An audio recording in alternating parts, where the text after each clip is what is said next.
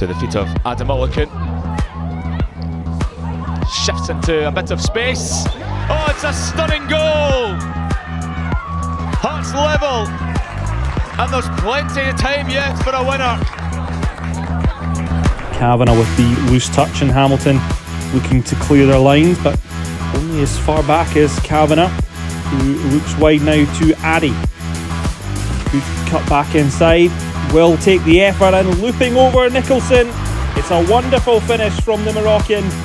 Nour Addi with the finish, making this game very comfortable for Celtic now. McLaughlin passed one challenge and she's advancing forward as she likes to do. The Scotland international passed another, has options out wide and finds McAulay. One touch inside and a blasted effort past Charlotte Parker-Smith gives Rangers a healthy lead in this Sky Sports Cup match.